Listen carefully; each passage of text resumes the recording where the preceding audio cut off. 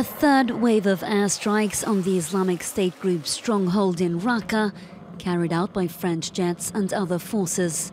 Airstrikes are intensifying and will continue to intensify. 36 fighter jets have been operational over several days.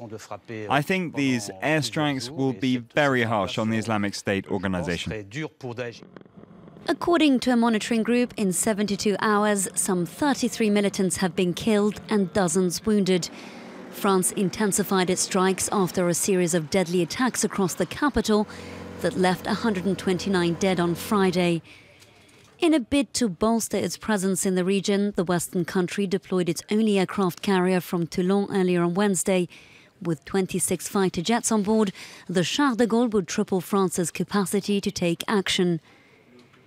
Meanwhile, French President François Hollande is expected to travel to Washington and Moscow next week to discuss the fight against the Islamic State group. Russia says it's already started to coordinate with the French military in intensifying attacks on jihadist targets in Syria.